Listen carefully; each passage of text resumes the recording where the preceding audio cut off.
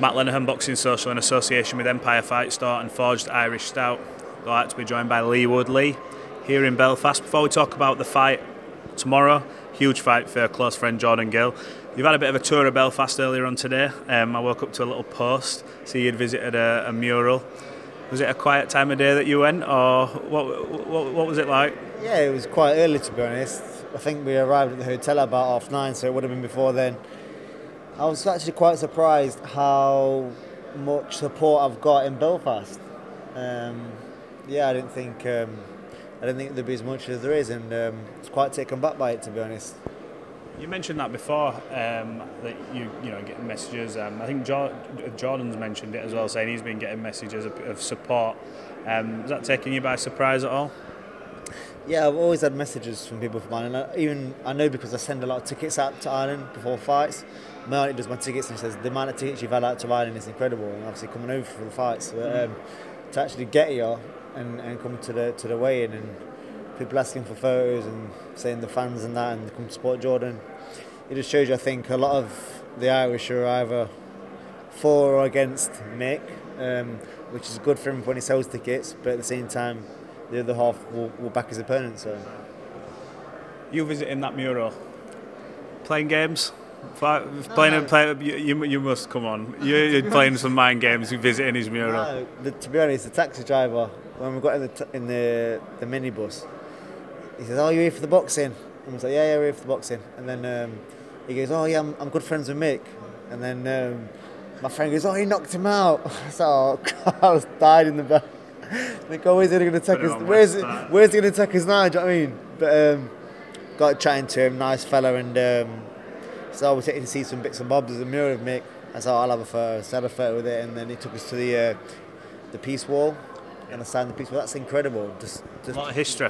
A lot of history. I think it's been there 50 years, and he said every night, people that don't know that they close them gates every night. I think it's 7 p.m. That's just crazy. Even today, like there's still a bit of beef, but it's fascinating. Last time I came to Belfast, I was in and out on that private jet there. We flew in and we flew out, and I didn't really press conference. For the Conlan fight. Yeah, I didn't really get to see anything. It's nice to have a look around and see a few sights. Absolutely. Look, before we talk about you and what's next, which I know is sort of topic of conversation because of the connotations with Michael and your previous history. Jordan Gill, close friend who's been with you through thick and thin, gets his opportunity to, in many people's minds, cause an upset. In your mind, I'm sure it won't, because you're backing your friend. Change his life as well. Change his life. He deserves it, but he knows he's got to go out and get it. He knows what he needs to do. I had this conversation so many times, trying not to give anything away, but not talking riddles.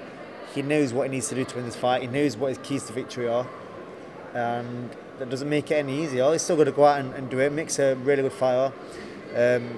He's so skillful, and there's going to be times in this fight when Jordan will be getting caught and needs to knuckle down and stick to what he's doing. But I believe he can get it done. I spoke to Jordan and said, look, nobody wants to give a game plan away, but we've seen it when times are hard for you and you've pulled it out of the bag. I mean, Karim Gurfi, an opponent of Michael Conlan's, obviously Michael did that in a round against Gurfi, but Jordan pulled it out of the bag when he needed to at the end. I asked him, do you have to knock Michael Conlan out in this fight? And he said, look, I believe I can, but he also did reference that he just wants a fair crack at the whip with the judges. I know that's always a thing when you go into the Lion's Den, but do you believe he knocks Michael Conlan out? I believe he can. It's possible. But like you say, hopefully if he don't, they're fair on the cards. And I think they will be. But yeah, if he does everything right, I believe he can get him out of there. You've shared the ring with Michael. I referenced this to him when I interviewed him and said, look, I think I interviewed you in Newcastle, and I said, I asked you something along the lines of, have you been giving any pointers and tips? And his response to that was, what tips could he give him? I was beating him for 11.5 rounds, and I'm sure you've seen maybe a clip. What do you make of that? That was right. What tips can I give him? Get pasted for 11 rounds, knock him out in the talk. Well, if it works, mate, go and do it. You know what I mean? Like, a win's a win. But no, look. If you look at it from another point of view, I got dropped in the first round. It took me 3 or 4 rounds to get my legs back. Then I started chipping away and doing what I needed to do. then my game plan got implemented, and I still managed to successfully implement it and get him out. So if you look at it that way, I still managed to win, doing what I needed to do from round 4 to 12, which should have been rounds 1 to 10 really, or 1 to 8. Then yeah, go and do what I did. Well, look, depending on what happens this week, another question I asked you was, would you ever entertain a rematch with Mick? And Jamie Conlan said, look, I hear him saying Josh Warrington, I hear him saying all these names, he don't mention Mick. And I made this point to Michael and said, well, maybe that's because his best mate's fighting you, and he's not going to say, yeah, I'll fight him, because obviously you're here 100% behind someone who you believe is going to beat him. So I'll ask you again, from your point of view, I know you and Jordan are tight, but if it does go wrong for Jordan, it's a boxing match, anything can happen. And I'm not saying you believe he will lose this fight. If Michael comes through, you have Joe Cordina, world champion. You told me you'll fight anyone at the City Ground, but a big fight, it's always good to have a bit of narrative. You had a fight of the year with Michael Conlan, probably still the best fight I've seen live. And you had a fight with Josh Warrington where there is still a bit of needle there. And speaking to Josh, you've still got that there as well. Would you entertain a Michael Conlan rematch if he comes through? Oh, I'd love to be a little bit younger, because I could just fight all these guys again. Because there's always something. I've knocked them all out, but there's always something. But you never know what's going to happen with boxing. There's a lot of twists and turns, but I think at the minute, with how things are and the numbers that we'll generate with Warrington, I think he's the front runner. But I will fight anyone at the City Ground, whether that's Cordino or a rematch with him, anyone. Like, I'm expecting my friend to win tomorrow night, but that's why I say, with all due respect, you never know what's going to happen in boxing. Nothing's a given. Like I said, Jordan, he's got a hard fight, but I believe he can do it. He's looking so confident, and I think his confidence is coming from knowing the direction in which he needs to approach this fight and get the job done.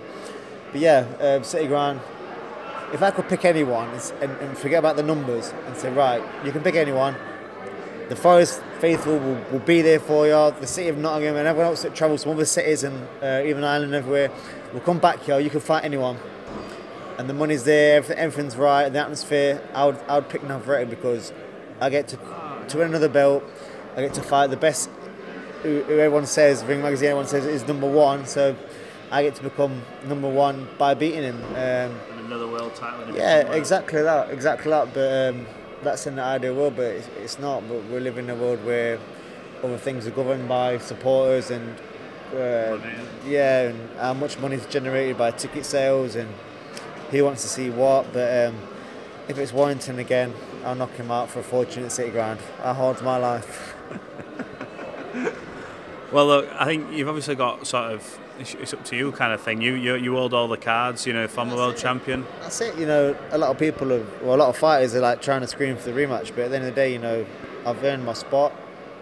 I beat these guys, and even when I got beat, I come back and beat them straight away. So I've earned my spot, I've earned my right to fight there, and I've earned my right to pick who I fight there. So yeah, we'll see. But I will leave it effectively to the fans and to Eddie, really, who they really want to see me fight. So I'll leave it to them. Okay. You've achieved quite a lot in your career, and you mentioned there boxing doesn't always go the way it plans, and I'm sure in your career you'd have planned it a bit different from before you started this journey in terms of defeats you took earlier on, but it's worked out for you, and it's worked out for you in a big way. In terms of goals and things like that, have you any aspirations to fight in America or anything like that? When I speak to Josh, he says, look, that was something on my hit list, I've always wanted to fight in America. Michael's obviously done it. You any aspirations to cross the pond and do a big show there? Well, let's end this into right away because Leah wants to go bowling. Sorry about that. Yeah, I think like I said earlier, if I had more fights, then yeah, maybe Vegas. Vegas is like the capital of boxing, isn't it? Like, I think that would be a great one. Navarrete over there? Yeah, possibly, or even like I don't know, anyone. Like, I'm never in a boring fight, am I really? I know you say you're never in a boring fight, but considering how the fights have gone, like I said, you mentioned the fight with Michael and Josh and things like that. You've had to. I'm just going to do a 2-hour epilogue. I hope you boys are alright waiting. Which bit? Yeah. I'm embarrassed. No, it's fine. It's fine. They're your friends. Don't worry about it. Losing my train of thought here, but yeah, you've had such like a storied career kind of thing. You mentioned there, look, I wish I was a bit younger. Realistically, is the Forest ground one and done for you? Yeah, I think we're nearly there. I put in the contract before the last fight. It needs to be all nailed down, opponent and dates and purses and all the smaller details have to be nailed down by I think it's second or third month in the new year. So then if Eddie can't deliver it, then someone else can, basically. But I think he can. If anyone can do it, he can do it. They can do it. So I'm confident it's nearly done. I've got whispers of dates and stuff. So it's down to the opponents and that now. We've got a few more meetings coming up. We're nearly there. When you mentioned and talk about your age, you're entering this new weight class now, though, where you've obviously notably said, even Josh has said, look, you're 30, you're in your 30s. Michael's moving up to 130 now. It's time to let your bodies grow. It's almost a shame if that is going to be your last one, because you, Joe, obviously, I know Jordan's fighting Michael, but whatever happens there, Josh, could all just have classics, round robins. Have you got the hunger to do that kind of thing? Like, is that still in you, or is it a case of if I tick that box, I'm sort of what else is there to climb? I will always have that side of me where if I'm fighting, like I've got it in me to just do what I need to do to win. I'm competitive. I'm so competitive. Like so much drive to do it, but I'm sensible and like I don't want to keep taking hammer on for when I don't need to. Like people say, oh, you can't turn that payday down. Another X amount, 7 figures. Like I can turn it down because I've got enough to live the life I want to live, like including my next fight. Like it's more than enough. Like I'm not greedy, and people say, oh yeah, but you can't turn it down. I can, because like my health is more important to me than it's not going to make any difference having that amount of money more than I've already got. Like I don't live a life which is like beyond my means. Like I've got enough money for my kids and their futures, but at the same time, like you don't want to spoil the kids and give them everything. You want to give them some motivation to go and earn their own money, because in any walk of life, you know, the journey is normally better than the destination. Giving someone something makes them feel like they've not accomplished it themselves. So yeah, like I've done what I need to do. I've done what I set out to do, and after the City Ground fight, it's going to be a conversation where it's like, well, do I really need another fight? Yeah, do I really need another fight? Even if it's worth it financially, like, well, what am I getting out of it? But I will miss boxing dearly. I'll miss it more than anything. But I don't want to be blowing bubbles in 20 years' time. So. There's two more from me then, because you've just touched on something there. Boxing. Do you worry about after boxing? Because for a lot of people, it's their everything, and you do it so you can earn money for your family. But nothing misses that buzz of walking out like you do it at Nottingham. You know, you live for them moments. You can't buy that feeling. Do you ever think, shit, when this ends, what am I going to do? Does that ever cross your mind? I didn't really get into boxing to make that money. Like, I didn't think, I'm going to start boxing and make a load of money, and I always wanted to be achieved, but like, I never thought like, oh, it's going to be for that reason. So I won't think of it like that, but I'll think of it like a massive void in my life, and it's not more aiming for something. I'm going to start motocross, I think, when I retire, when I officially retire. I'm going to get into motocross only in the summer, not in the winter, because I hate the cold, but I'm going to start racing and something to aim for, something to get a little bit more obsessed with. But yeah, I love the buzz of it as well, so I'm going to get into that. And even now, after fights, I come back to Nottingham and I can't catch a break. I literally can't catch a break. I'm trying to do everything, catch up with everyone and see everyone and my friends and my family. Like, I don't get enough time as it is. If I could wish everyone wish in my life, I'd have more hours in the day. Like, so yeah, I will miss boxing, but at the same time, I'm already thinking of things to fulfill the gaps, if that makes sense. And last one from me, you've had an addition to the gym, sort of a little bit off topic, but Anthony Joshua's been down training with Ben Davison. What's it been like having the big man down there training for a fight with Otto Wallin December 23rd? What's that been like? Yeah, it's good to see him come and then adjust to how the coaching is with Ben and Leigh and Barry, and because obviously when I see him, well, when I did it myself, then I've seen Shabazz go through similar moments, and now I'm seeing AJ go through them similar moments. It's like, it's comical, because it's like, you know where they're at. I know where they're at, and I know how frustrating the moments are. Then I can see him coming through them, and now it's clicking for him, and it's good. It's good because I know it's going to benefit him so much being there, so much, and I think we're going to see a confident, more decisive AJ on December 23rd. Well, look, Leigh, it's been a pleasure catching up. I know you've a huge night tomorrow night supporting your friend. I know you've got your friends here wanting to bugger off and go to Berlin. So, look, appreciate you giving us some of your time. Thanks, guys. And, hopefully we'll have an announcement in the new year. It's a big one, if you didn't already know. It's the one I've been waiting for most of my career.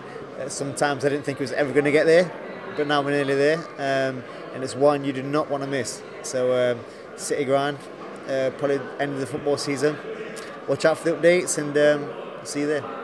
Leigh Wood, appreciate your time.